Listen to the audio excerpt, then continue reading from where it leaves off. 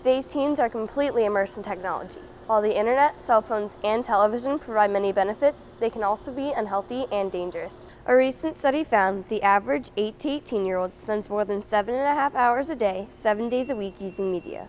That's over 53 hours a week, more time than adults spend at their full-time jobs. Few parents set rules for how much time is allowed using technology, so the question must be asked, how much is too much?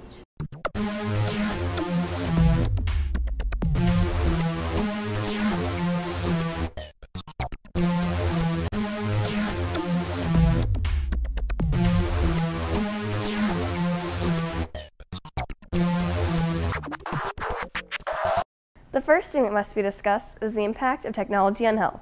Sleep, attention, and school performance are all affected by exposure to too much technology. Teens tend to snack while watching TV, and the ads they see encourage eating unhealthy foods. Combine this with the hours of inactivity, and obesity becomes a huge problem. Teens have access to a lot of technology, and it's fun to learn on the computer, but they need to police themselves on how much time they spend in front of those things. They do need to be active and stay active and go outside and take a break from that. I can think of some problems that technology can cause with physical health, but also technology could cause some problems with mental health. And the other problem we're faced is that we don't know what some of the effects will be 5, 10, 20 years from now. So we're sort of learning as we go along. The main message is too much of anything can be unhealthy.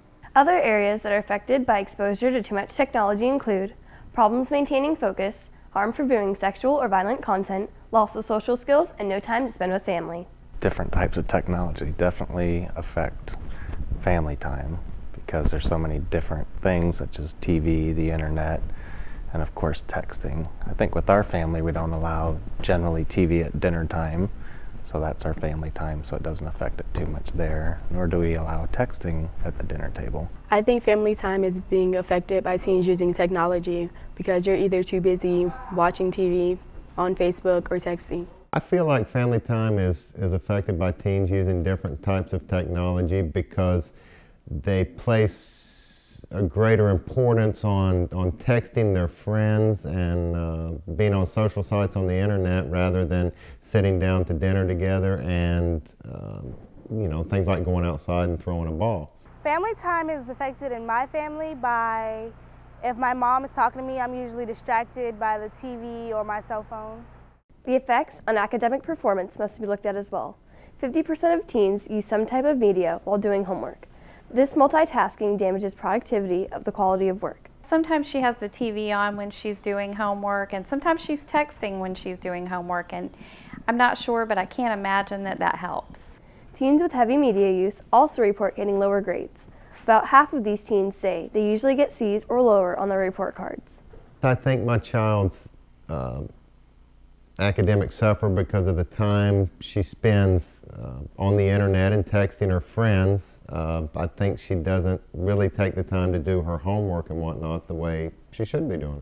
Well, I recently just deleted my Facebook, and I got to where I would just, kill some time on Facebook instead of doing homework and looking at people's pictures and profiles to keep up with them without actually ever interacting with them or giving them a call. I figured it was actually an almost unhealthy thing. I didn't feel good about, just spending time on Facebook. Another issue is that the quickness of writing and the abbreviations teens use for chatting are leading to diminished spelling and writing skills. I've noticed some issues with writing every year at the beginning of the year. Whenever I go over essay writing, I make sure that I do a lesson on audience and making sure that you understand that when you're writing an essay that you don't use the same language that you use when you're texting.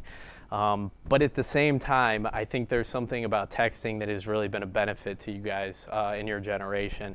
This whole idea that you're using communication in order to communicate verbally and through the written language is something that's really beneficial. I have noticed diminished skills in writing in students. An example would be the students will use the number 4 instead of FOR. In addition to that, they use the number 2 instead of TO or TOO, and then they also use the letter U instead of YOU in their writing, and unfortunately that just is not appropriate for standardized essay writing. 74% of 7th through 12th graders maintain a social network site such as Facebook. These sites make it quick and easy to post pictures, videos, thoughts, and conversations. The problems start when teens don't filter what they post. Personal or identifying information can open these teens up to attention from predators. Also, what they post now may end up hurting them later. Future employers, colleges, and others may be turned off by what has been posted in the past. Yes, we do look at social networking sites before hiring employees or placing volunteers.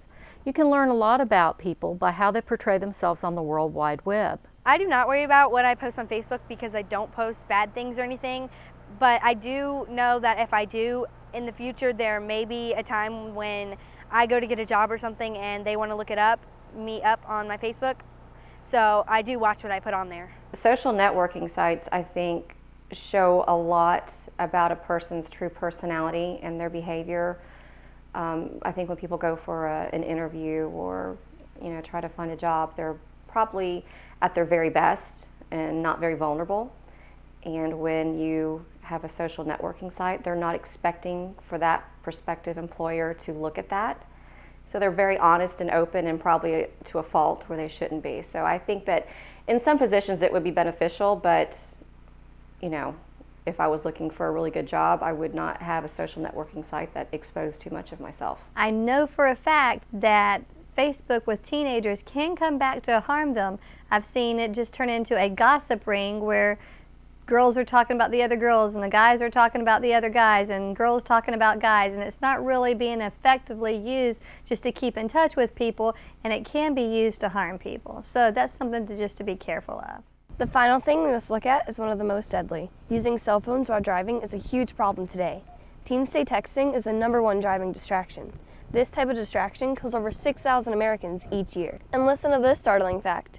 For every 6 seconds of drive time, texting takes 4.6 of those seconds away. That's 4.6 seconds a teen's driver's eyes are off the road. Maybe this explains why teen drivers are 4 times more likely than adults to get into a car crash while using a cell phone. A study by the University of Utah has shown that a person who's talking on the cell phone is just as dangerous on the road as a person who is legally drunk. And then a person who is texting goes up from there. So the more that your attention is captured by what you're doing on the cell phone, the more likely it is that you're going to cause an accident that either hurts you or somebody else or even results in death. Technology can be an amazing thing. There are wonderful educational programs on TV, and today's teens can be creative and productive producing their own media.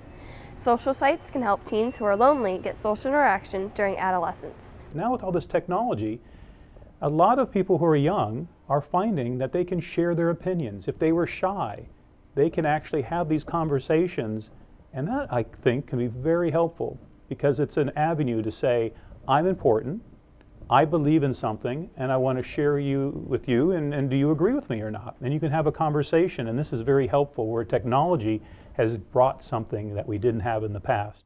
These sites also help families stay in touch over long distances and give teens something they feel they don't have a lot of: control. Parents are the key to helping teens handle technology. By setting limits and rules and talking about what is seen and heard, today's teens can learn the benefits of technology without falling victim to the many dangers. Sarah Lauren Brown, TSC News.